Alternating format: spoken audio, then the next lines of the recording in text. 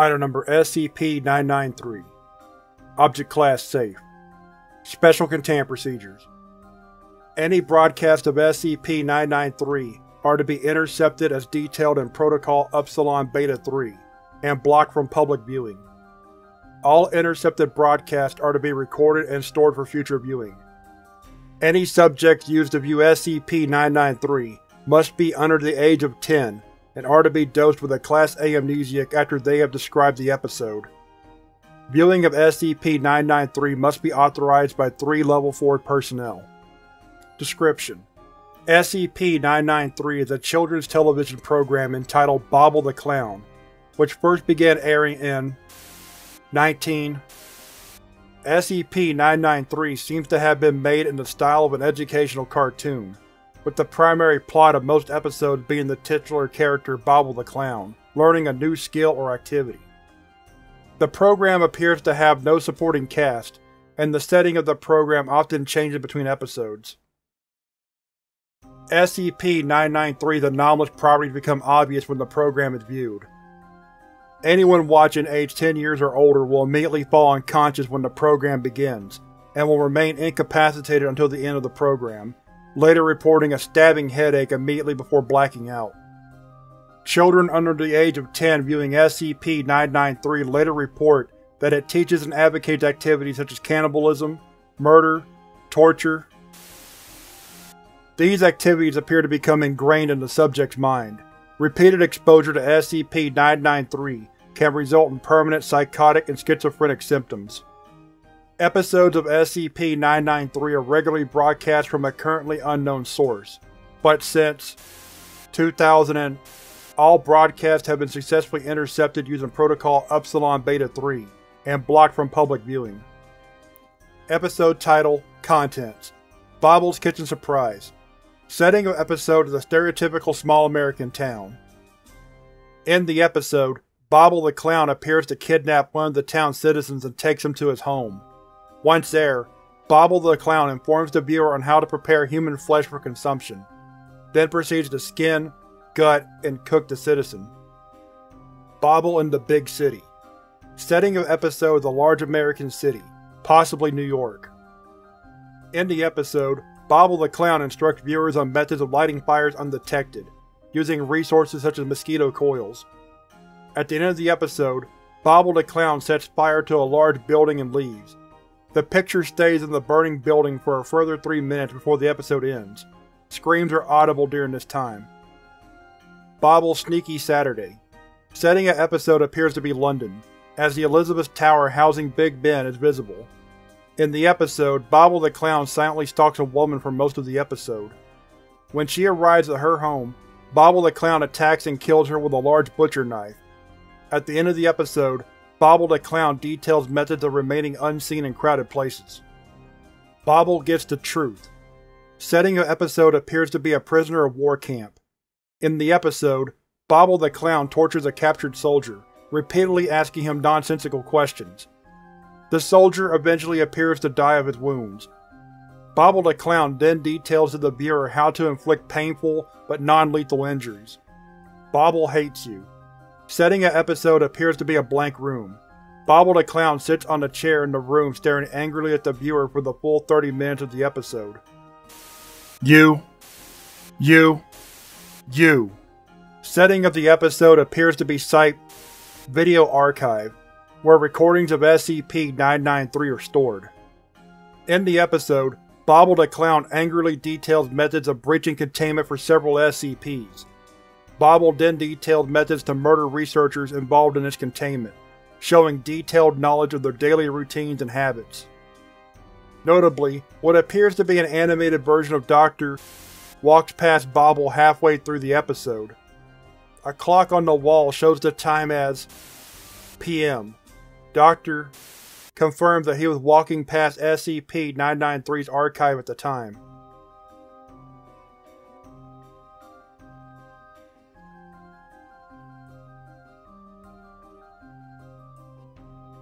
Behind the scenes.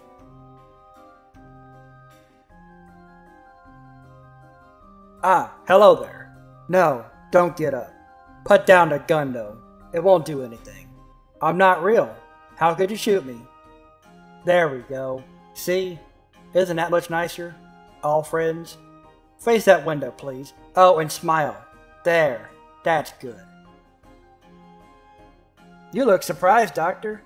You've been on a binge of me, haven't you? I like your style. You fall down, and you just get right back up. Shame, though. That's what let me in. Nice couch. Don't get up. I'll make myself at home. What are you talking about, Doctor? Oh, no. I've not come here as some sort of vengeful retribution. I really don't mind you people watching me, although I do wish you'd share them. You're very selfish, taking me away from the children like that, you know? I admit I did lose my temper for a bit back there, didn't I? Don't worry. I've come to terms with my new audience. You do let me at children quite often. Some people would call you monsters. Not me. I don't judge. I'm fair. What are you writing? I'm very sorry, Doctor, but this isn't an interview. I'd put it in the trash. There we go. Everything goes in the trash eventually. You trash your precious interview. The children trash your little minds, and even I had to trash some of my other gimmicks. Oh yes, I've been making little savages for quite a while now, Doctor. Put down the gun. I think I started off small. The idea of fire some stupid caveman got into their skulls. Children didn't really have time for me back then, so I moved on. The skinwalker stick though, that was a good idea. Children whispered about me in the dark. Adults even painted me. I hardly had to do anything at all. But then you had to get clever, didn't you? Suddenly all those superstitions started to float away and I had no children to help. No parents to, well, you'll find out soon enough. And yet, there was one little form that I had left. One fun-loving character that could still reach inside those kids' heads and twist. I'm talking, of course, about Bobble the Clown. Oh, don't look so glum. Smile! You're on television! As of 2000, it appears SCP-993 has ceased broadcasting. As of 2000, SCP-993 has resumed its normal broadcasting. Reclassification to Euclid is being considered. Episode title, contents: Bobble's back. Setting of episode appears to be Dr. office. Bobble appears in the room and Dr. registers shock, then faces the viewer and smiles. Bobble and Dr. then appears to converse for 15 minutes, although no dialogue is audible. 15 minutes in, Dr. raises a pistol and fires upon Bobble to no effect. Bobble then systematically dismembers and removes facial extremities from Dr. using a large butcher's knife. Signs of movement are visible from Dr. for 3 minutes, after which the credits roll. Alarmingly, Dr. disappeared without a trace a day before the episode broadcasted. Bobblecon 2018. Item number SCP-993. Object Class Uncontained. So, said Raj, driving a pick into the corpse's back, what was your favorite episode? Has to be 78, replied Lindsay, eyes far off into the realm of nostalgia. I used to watch that one every morning before school. Bobble's Hunting Lodge. Good choice. Bobblecon 2018 had been difficult to organize. So much of the fandom was in prison or otherwise indisposed, but they'd finally managed to snag a venue and a good chunk of attendance. The trouble was, Raj reflected as he pulled the pick out of the body. The locals didn't seem to care much for Bobble at all. There was no end to the Bobble haters, from what Raj had seen. There were all sorts of organizations keen to keep him locked up or even, God forbid, kill him. Well, he said after a minute, stuffing the pick back into his backpack, I think Deputy Dollop here got the point. We should be able to go on without any more interruptions. He began walking back towards the village's church, which the attendants had covered with homemade Bobble banners and other wonderful memorabilia. It really wasn't fair how that cop had wanted them out. This village had shit in terms of viable convention venues. If they didn't set up in the church, where would they set up? Deputy Dollop, laughed Lindsay, catching up to him. Episode 9004, right? Well spotted, grinned Raj, wagging a fender. Preston was right. You really do know your stuff. Like I said, every morning, you don't forget a show like Bobble's. That you do not, said Raj, opening the doors to the church. The convention-goers turned from the pews, eagerly awaiting news about the deputy outside. Their faces were painted white, and their hair dyed orange, just like Bobble. It was a bit of fun Lindsay had come up with when they first met up. Raj and Lindsay had done the same themselves. He'd never done cosplay before, but he had to admit it was pretty amusing. Well, said Preston, the only one of them in a full Bobble outfit from the altar. His eyes were wide with anticipation. Raj reached into his bag and pulled out the pick, blood still dripping from its edge. The show goes on, he cheered, and Bobblecon cheered with him. Raj had first met Bobble when he was 6 maybe? Definitely at least 6. He'd been sitting in the kitchen, eating a bowl of cereal, when he heard a crashing sound from the living room. He'd run out to check what it was, and what did he find but his mother, having fallen on the floor unconscious? It looked for all the world like she'd just fallen asleep while doing the ironing. Raj, worried, had run to the phone, ready to call 911 when… Hey there, kids! Guess who? Raj looked up to see a face on the television, a cheerful-looking cartoon clown, with pale skin and curly orange hair. There was a kindness in his eyes. You could tell that straight away. This was a person who wanted the best for you. Maybe it would be best not to call 911. She'd only fainted after all, and Raj was pretty curious about this new show. He didn't remember ever seeing it before. Raj went and sat on the couch, watching the television with rapt attention. The clown on the screen grinned, as if he could see straight into Raj's living room. That's right, it's your old pal, Bobble the Clown. It was like nothing Raj had ever seen. He'd caught glimpses of violent movies and stuff when he snuck downstairs after bed, but never more than snippets. Blood and guts, scream and cries. He'd never realized how fun they could be. Bobble made them that way, of course. The show wouldn't work without him. Raj could tell that even way back then. 30 minutes flew by like nothing, and by the end Raj wanted nothing more than for his new friend to stick around. Bobble seemed to share the feeling, weeping exaggeratedly on the screen, hands over his eyes. Oh, boo-hoo! Boo-hoo! Alas, children, that's all for the day. Please, please, if you have any decency in your hearts. Suddenly he took his hands away, and those kind eyes were back. Kind gray eyes, like the edge of a knife. He grinned at Raj. Tune in next time! Honk honk, honk honk! The television snapped back to static, and soon enough the morning news resumed playing. His mother stirred on the floor, slowly getting up. Raj, she slurred, what happened? Raj didn't reply. He was too excited, his face having broken out into a grin just like Bobble's. His new friend would be on television again just the next day. He'd never been happier in his life. I first started watching Bobble when I was 9, said Preston into the microphone taped to the altar, the rest of the attendants listening reverently from the pews. My parents were having a divorce at the time, and I was honestly having a hard time of it. Bobble gave me something to look forward to every morning, and in this fandom, I honestly think this fandom saved my life. I love you guys so much. A wave of polite clapping and cheering went through the pews. Lindsay, standing behind Preston, put a reassuring hand on his shoulder. We bobbleheads have to stick together, she said, smiling warmly. Episode 399. Preston recognized the quote, tears in his eyes. Yeah, Episode 399. Special Containment Procedures. As SCP-993 is no longer under containment, all efforts are to focus on tracking down and halting all SCP-993 broadcasts. Outgoing broadcasts are to be intercepted through the updated version of Procedure Upsilon Beta 3. Operated by Learning Computers Tau 4, Almon, and Epsilon 9, Josiah. Physical searches of broadcast locations are to be handled by Mobile Task Forces Zeta 2, Lumberjacks, Eta 10, See No Evil, and Mu 9, Toy Breakers. Individuals identifying as part of the group Bobblecon, or individuals over the age of 10 who are immune to SCP-993's effects, are to be treated as hostile and engaged with appropriate force.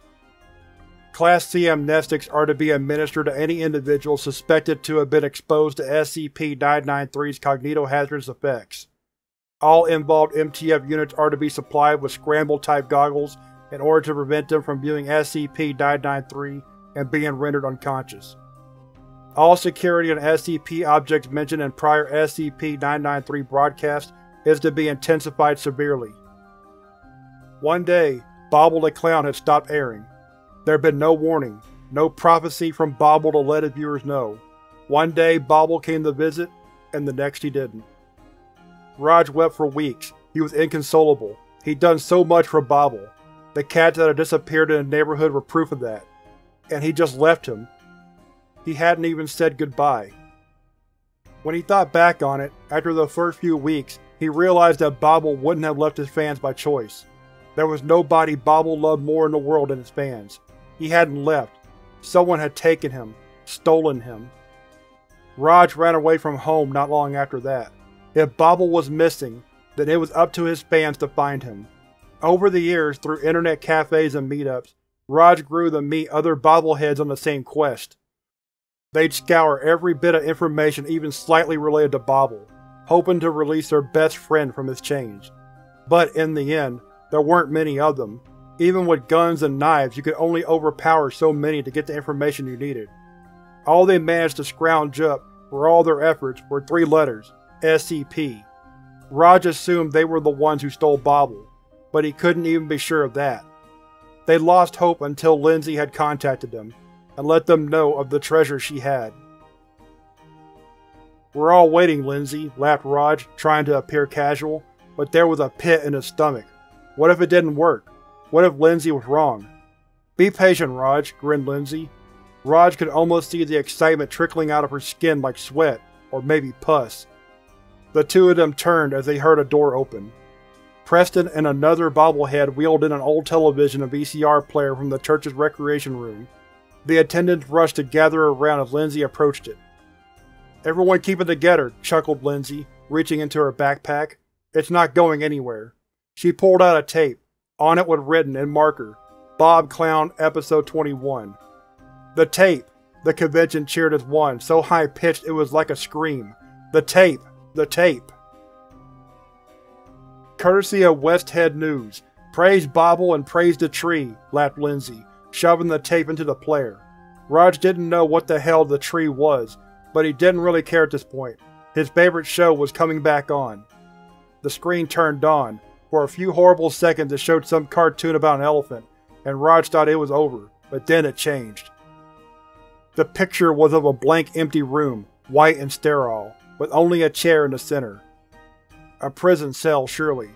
There was a man sat in the chair, and they all recognized him. They all knew him. How could they ever have forgotten that face? The show zoomed in, and soon enough Bobble the Clown's face filled the screen. A deep frown was on his face. His kind gray eyes flicked from left to right, taking in everyone in the church. His frown became a smirk, and then a wide, rictus grin. He laughed a jolly, screeching laugh that shook the stained windows of the church in their frames, before jumping out of his chair and planting a sloppy kiss on the camera. "Hey there, kids," he said. "Guess who?" On February 12, 2018, at 21:07 hours, the contents of all tapes previously containing recordings of SCP-993 suddenly changed to a new episode. Bobble loves his fans.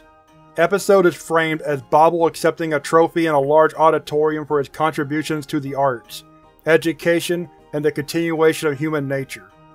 After giving an acceptance speech that goes on for 50 minutes, a full transcript of which is available in Supplementary Document XXX-1, Bobble declares that in celebration of his award, he will be putting his show back on the air.